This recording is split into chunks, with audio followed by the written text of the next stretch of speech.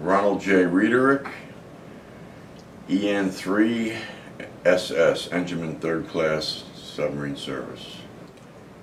Sailed to Hawaii. That took a week, day and night, under power, and then from there, well, into Pearl Harbor, of course, and from there, Japan. Takes 2 weeks to get over there. And I really enjoyed, I could see the snow cap on Mount Fuji the day before we got there. It still took us an extra day to get there. So we toured the Pacific and did our duty in the waters of Vietnam, the waters of North Korea, some sneaking around and spying around that I really can't elaborate on, or shouldn't, and visiting different ports to show the flag, let people know we're still here.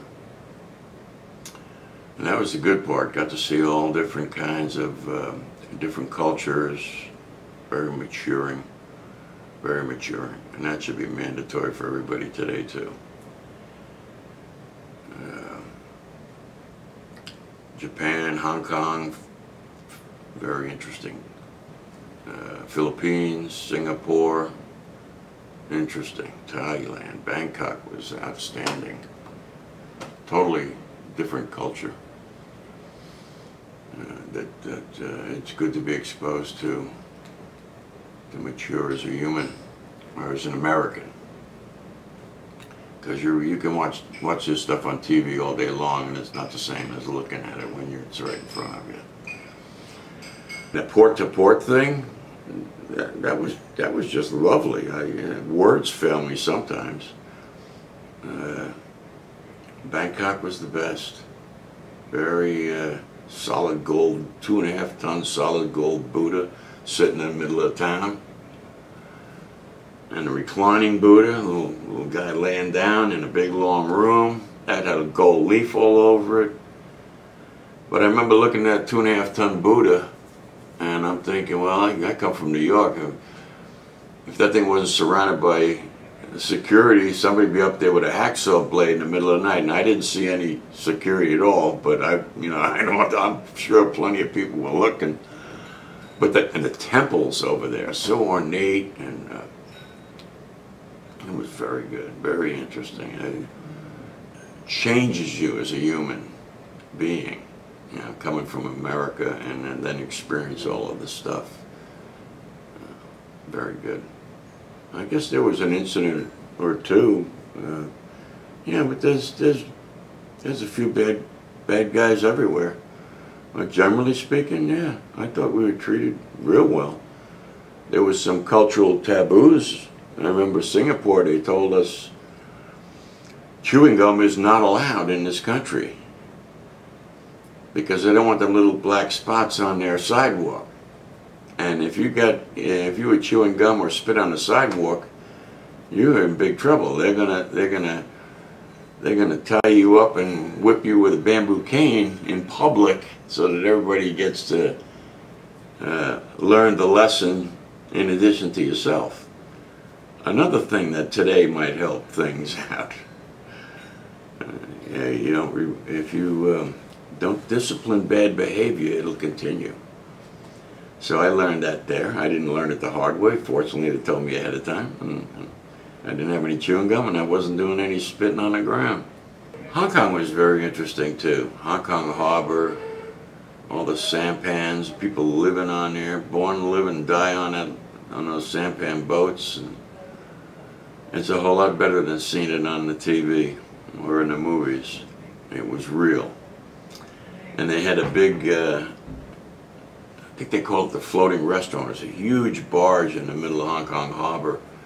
And you take a sampan out there, or public transportation, but I wanted to get a taste of the local life, so I could get a sampan to go out there and get off, and it's surrounded by fish pens, and you'd walk around and pick your meal and go sit down and they'd prepare it for you.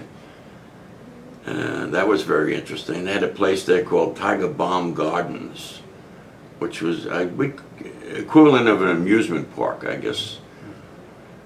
But it was not like an amusement park here with Ferris wheels and the like. It was a mountain that was completely hand carved by 1 million Chinese people, and it was grottos with figurines, and they had a snake carved that went up the entire mountain to the top.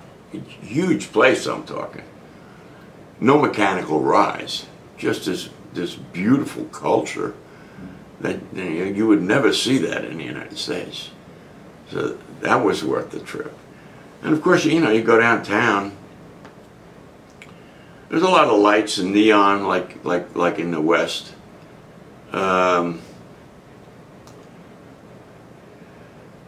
But the culture was more on the water.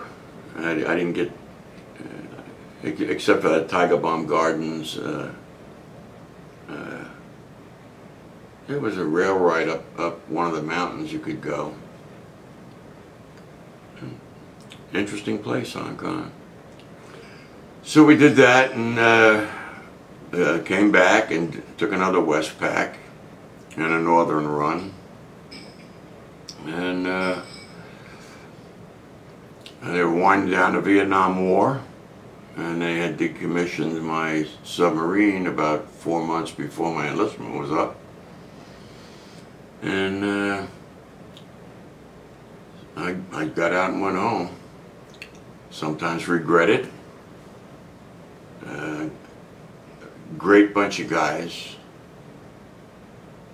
Totally, I think, underappreciated by just average civilians, what these guys go through, whether they're under fire actually or not.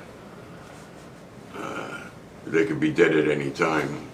These are very complicated vessels, and anything can go wrong. And they all deserve more than they're getting. They should be getting the best. And of course, the sacrifice, the great sacrifice of those that gave their lives, but even the ones that didn't, they deserve the highest respect. Not for me, but I feel a lot for them, especially today.